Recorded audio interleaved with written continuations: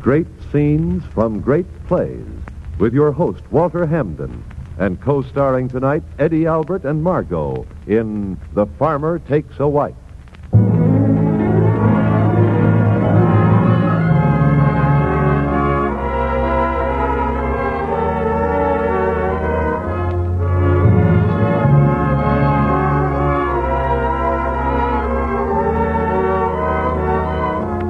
On behalf of the families of the Protestant Episcopal Church in your own community and the Episcopal Actors Guild, we welcome you to another half hour of great scenes from great plays, transcribed by famous artists of stage, screen, and radio.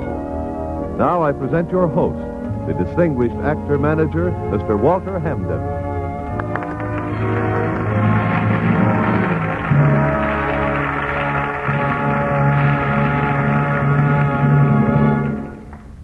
Thank you and good evening.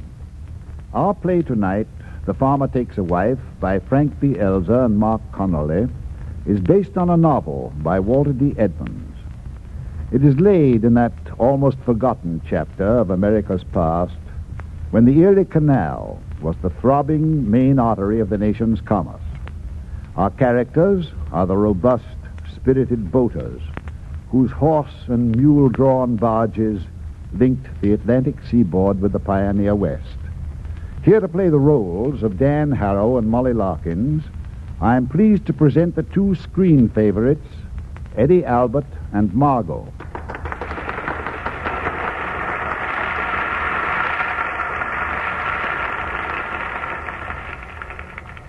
And now let's raise the curtain on The Farmer Takes a Wife, adapted for radio by Elizabeth Hart.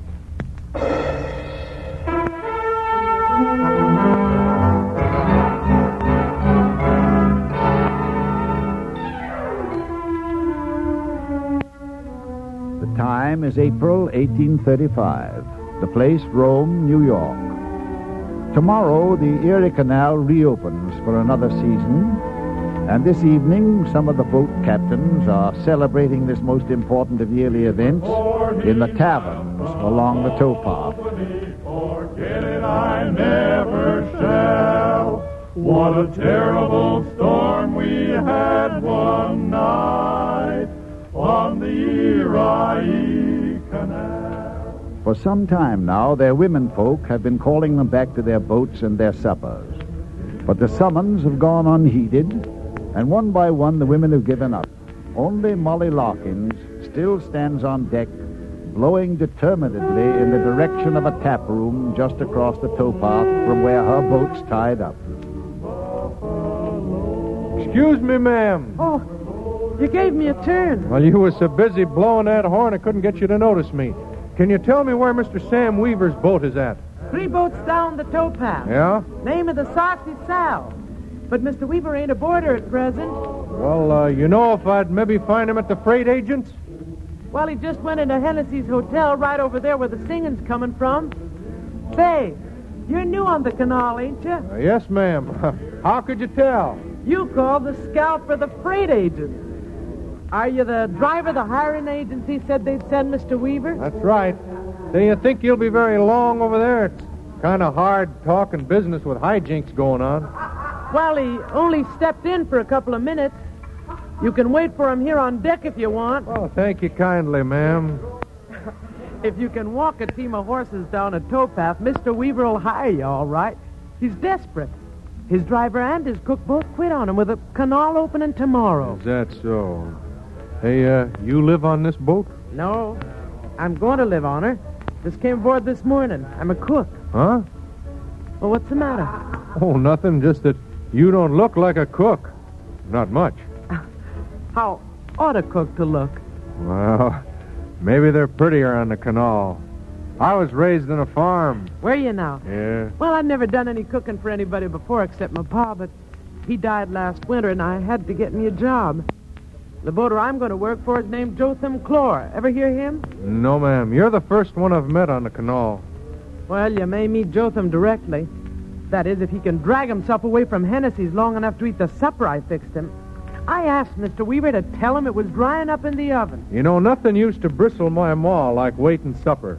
It bristles any good cook. Yeah. If that Jotham thinks I'll even consider marrying him if he's the kind that's going to arrive late for dinner. Oh, you're going to marry him? Well, that was my plan. I guess it still is. Jotham, well, he licked all the other fellas that were courting me. One night on the Erie Canal. Well, Molly, I saw Jotham Clore in Hennessy's, and I give him what for, and he said to tell you to be right along. Thanks a lot, Mr. Weaver. Say, here's your new driver. Agency sent you, huh? Yes, What's sir. the name? Daniel Harrow, sir. Harrow? Yeah. You ain't kin to Henry Harrow, are you? My pa's name was Henry Harrow. Horsefat. Your pa's boat was the Golden City. Yes, sir. Yeah. He made that wonderful run. Connected it to Buffalo in 3 days, 11 hours, 31 minutes. Mighty near 5 miles an hour. Where'd your pa ever go to? Well, he had a farm north of Boonville. Hmm? Things didn't go so good. He lost it just before he died. Dead, is he? Yes. Your ma, too? Yes, sir. Well, Dan, I'm right glad and proud to hire you. Well, thanks, Mr. Weaver. But I guess I ought to tell you that I don't aim to stay on the canal permanent. I just want to drive for the lift to Albany. The agency said you was going that way. What's in Albany you're raring to see? A girl? Oh, no, ma'am. I got a letter of a big dairy farmer I hope will give me a job. Name of Butterfield. John Butterfield, huh? Yep. I've hauled for him. Everybody does. He's got farms all up and down the canal. Yeah, it must be fine to have all that land for your own. The Erie's all our own. You ain't got a deed, ma'am. My part's mine. I'd like to see anybody take it. Yeah. What about the railroads? Well, what about The him? dirty rattletraps. Yeah, some say they're killing the canal. Don't you believe it, Dan? Why, the old Erie, she's the pride of the nation. She's the whole shebang of life. But I tell you, Dan, I won't hold you if you want to quit at Albany. But I bet you won't. Let me tell you something. I bought a ticket on the Ohio lottery while I was in Hennessy's just now. And I got a feeling Henry Harrow's boy's going to bring me luck. I sure hope so, Mr. Weaver. Come along. I want to show you the team and the Saucy Sal. Could you acquaint me with the young lady first? Huh? She's Molly Larkins. Her pa was a great canola, too. I'm pleased to meet you, Miss Larkin. I hope I can see you again real soon. Maybe you will, Mr. Harrow. Anything can happen on the Grand Canal.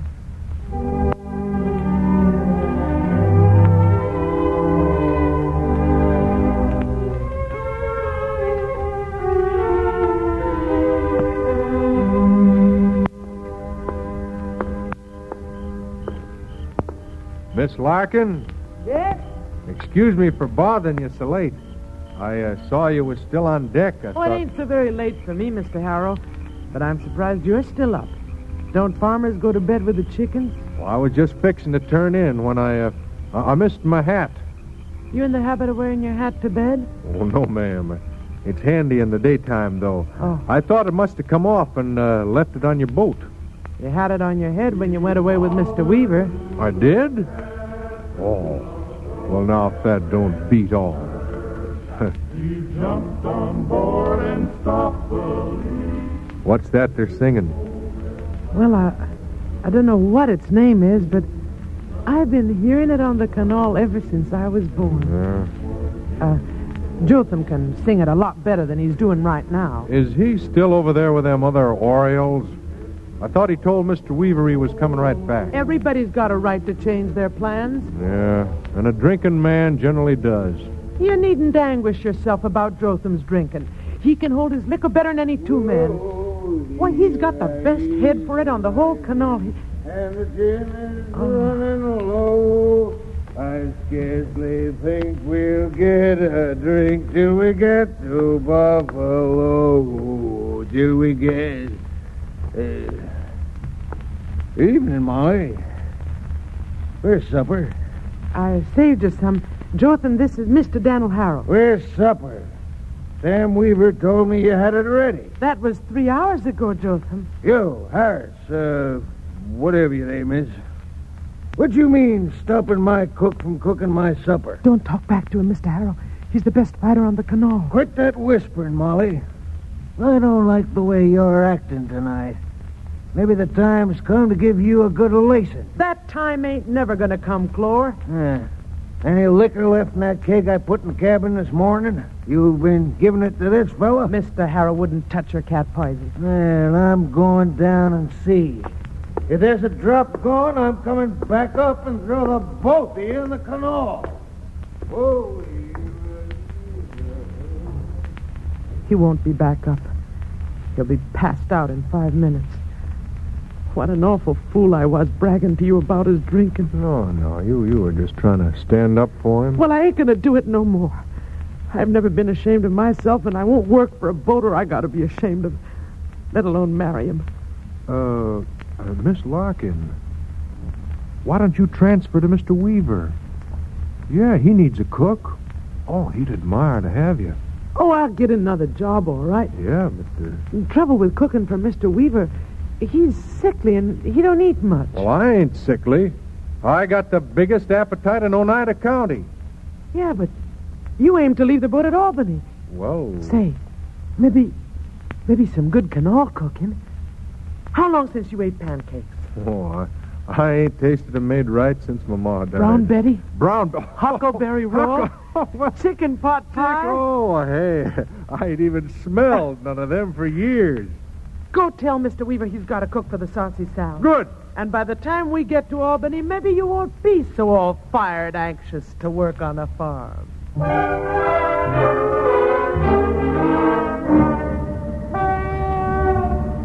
The Saucy Sal going down to Albany. Let us through the lock, Tom. Hi there, Sam. Order in.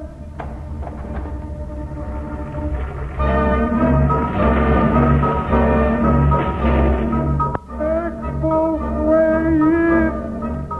Declare your cargo. Number 5348 Saucy Sal, Albany bound, carrying grain. How's your rheumatism, Luke? Eastbound boat. Get a move on. Well, if it ain't Sam Weaver. Welcome to Albany, you old thief. How long you laying over? Long enough to drop you a pinnacle. We'll be tied up to the side of Ritter's warehouse.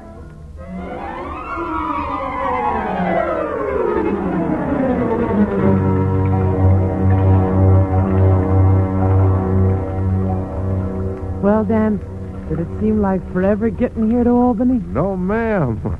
I couldn't hardly credit my ears when Mr. Weaver said he was going into town to see how the Ohio lottery come out. Seems like it was only last night he bought his ticket at the Hennessy's Hotel. Then you enjoyed the canal. Oh, yeah. But if that's so, why are you still so set on getting a farm job? Was my cooking disappointing? Oh, nothing about you's disappointing, Molly. But if Mr. Butterfield could get you a cook's job on the same farm he sends me to, would you come? I would not. If I want another job, I'll get my old one back from Jotham Clore. You wouldn't do that, Molly. Anyway, Clore's in jail for throwing a man through the window. Well, he'll get out sometime and he'll come looking for me. Clore's got his faults, but he's a canaler.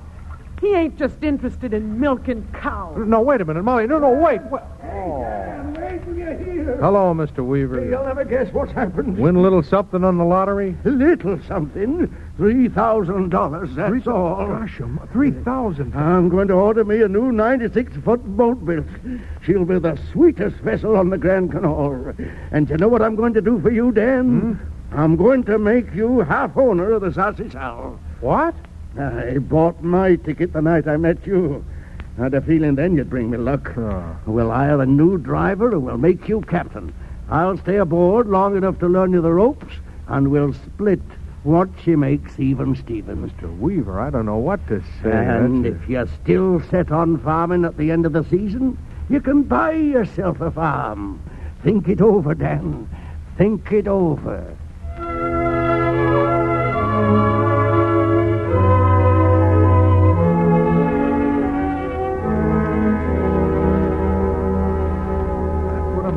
Tell you, Molly, I'd take Mr. Weaver's offer if I knew that at the end of the season I could buy a farm for both of us. Now, I know you got no use for farms, but...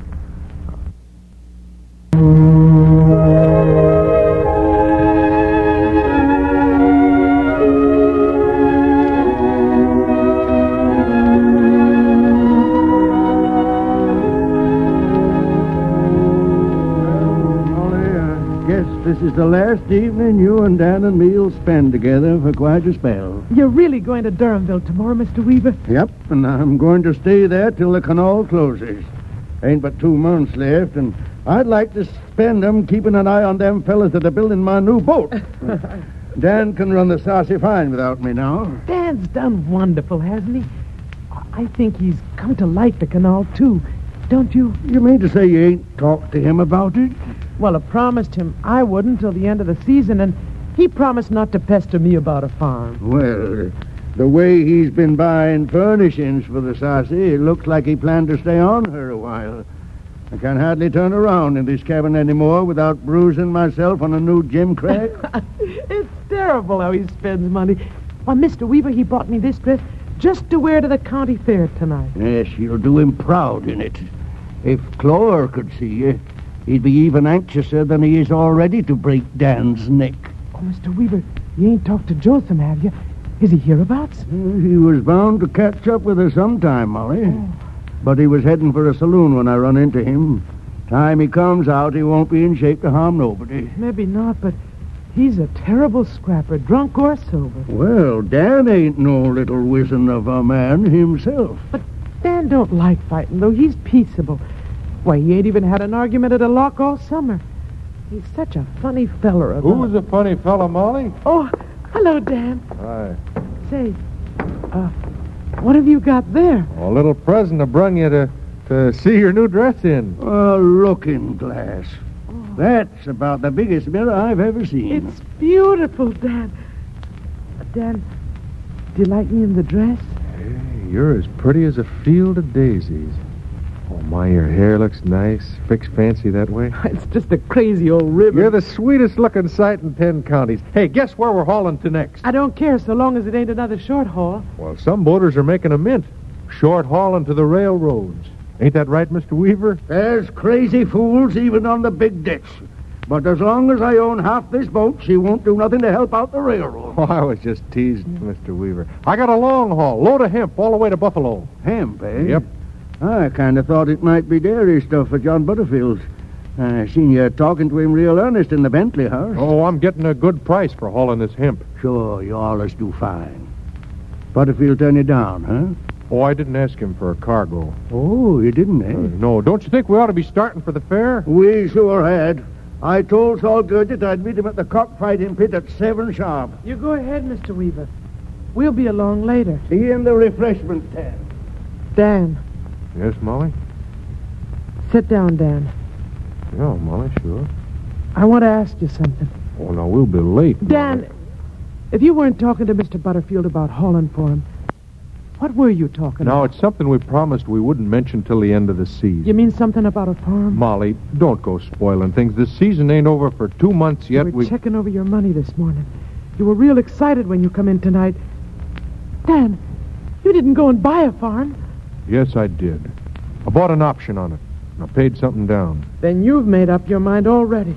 Look, Molly, I said from the start I was a farmer, not a canoler. And, Molly, this is the best dairy farm north of Rome. I wrote Mr. Butterfield about it last week, and he wrote back saying he'd be in Utica today, and, well, we fixed it up. And when the season ended, I was going to take you up there and let you decide for yourself if we should take it. So that's playing fair. You never even gave the Grand Canal a chance. Oh, Molly, You never even noticed how beautiful it is.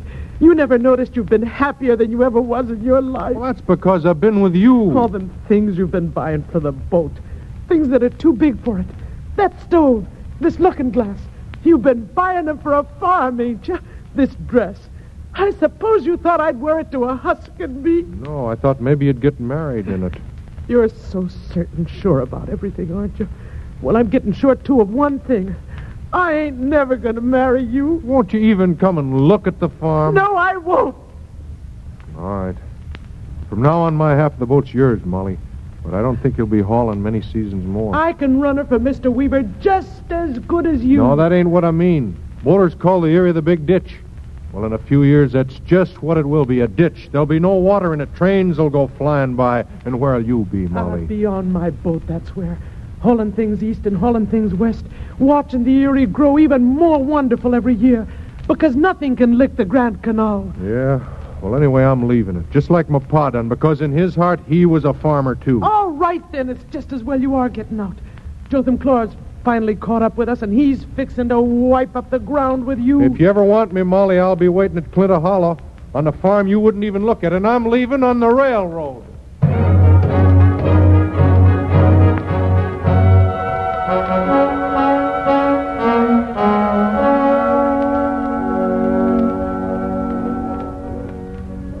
Hello, Molly. What you doing in Hennessy's parlor? Hello, Jotham. I got a room here for the winter. Been running Sam Weaver's boat, ain't you? Do well? Well enough so's Mr. Weaver asked me yesterday if I'd run her again next season. I don't want the burden, though. Cooking is the job I like, and it's the one I'm going to stick to. Why don't you come back to me? I've signed up with some other boaters to work on the Black River and Utica Railroad this winter, but I'll be back to the canal next spring. Thanks, Jotham, but the answer's no. You ain't going back to Harrow. Since you know so much, you ought to know that Dan's living on a farm 10 miles north of here. He's through with the canal, and I'm through with him. Well, then, I might still consider marrying you. Go back in the bar and quit considering. I'm not interested. You ain't, huh? I ain't. Well, then I guess I got to hold to my plan for beating Harrow to a pulp. If you'd have come back to me, I'd have let him off. Now he'd better watch out.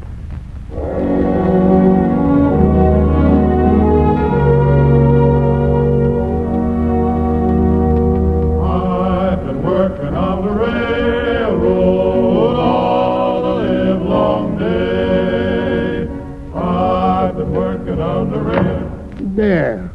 If them fools in the bar want to insult a good canal song by changing the words, I don't have to listen. Sit down, Dan. I'll call Molly. Maybe she won't want to see me, Mr. Weaver. It's a business matter, ain't it? Yeah, but... Molly! Molly, you in your room? Come down in the parlor, will you? Be done in a minute. Now, while you're talking to her, Dan, I got a little matter to tend to.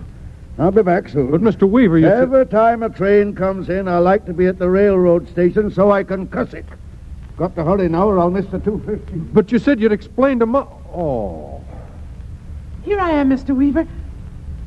Oh, Dan. Well, Mr. Weaver went down to the railroad station.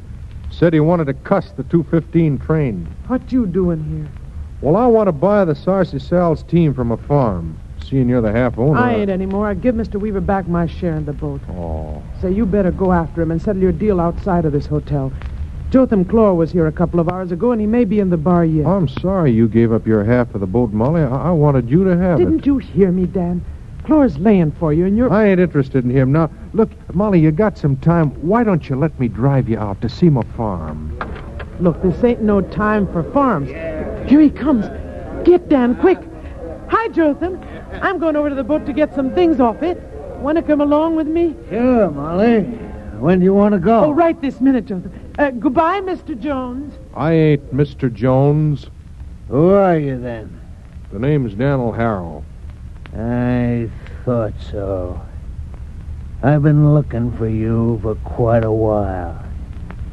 Step outside on the towpath.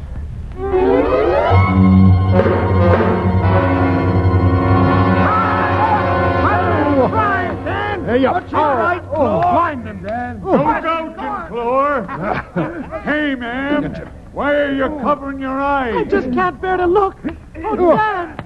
Horse down. Dan's knocked his brains out. Clore's home is cut. Look, ma'am. Dan's picking Clore up. He's throwing him in the canal. Dan threw him in the canal.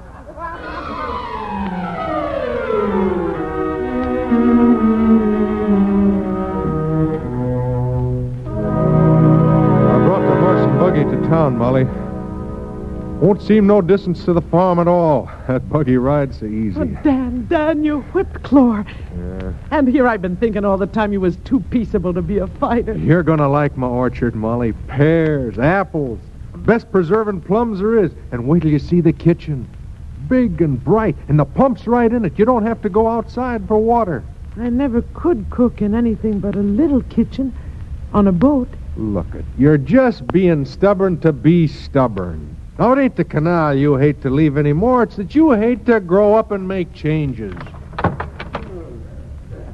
Now, take it easy, Mr. Weaver. Take it slow. Keep your hands off me. I'm all right. Who's that with Mr. Weaver? Well, that's a railroad conductor. Oh, Mr. Weaver, what's happened? The Well, crazy you're all fool mussed was up. right square on the tracks in front of us. We hit him with the cowcatcher. I was standing right up to your train. Cussing it weren't enough. I'll help you to your room.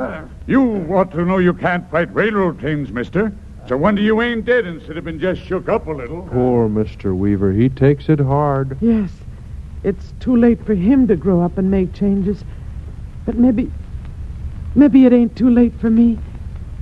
Dan, where'd you say your horse and buggy's at? Right outside at the hitching post, Molly. Oh, Molly. No, Dan. Trying to live without you is like trying to fight a railroad train.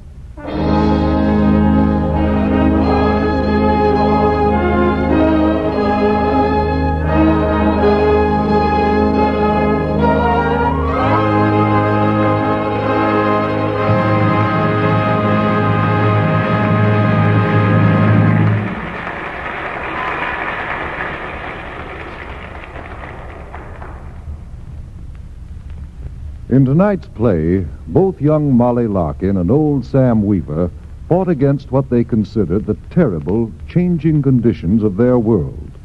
The railroad, for example, was a vicious personal enemy, endangering the supremacy of their beloved Erie Canal, endangering the wonderful security of things as they are. But Molly found, through her love for Dan, the courage that makes any adjustment possible.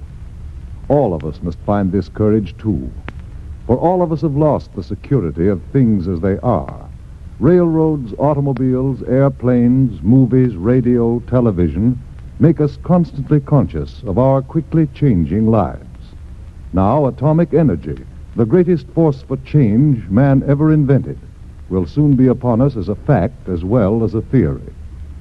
In these days, when there seems to be no stability in our world, we often find ourselves discouraged, confused, feeling lost. Yet we must face each day courageously. We must find a stability in ourselves, special source of spiritual insight to meet those special challenges which come our way. Millions have found this source in the church, usually with the help of an experienced clergyman. If you're already a member of some church, you know how much church membership can help you to live courageously. If you're not a member of any church, you owe it to yourself and your family to find out just how much a church may be able to help you, too. Perhaps you will find what you want in the Episcopal Church. You are always welcome at your nearest Episcopal church, and you'll find its clergyman ready to meet you and talk with you, happy to explain to you what the Episcopal Church stands for, and how it offers you a faith to live by in these trying times. Why not decide right now to visit your nearest Episcopal church at morning services next Sunday?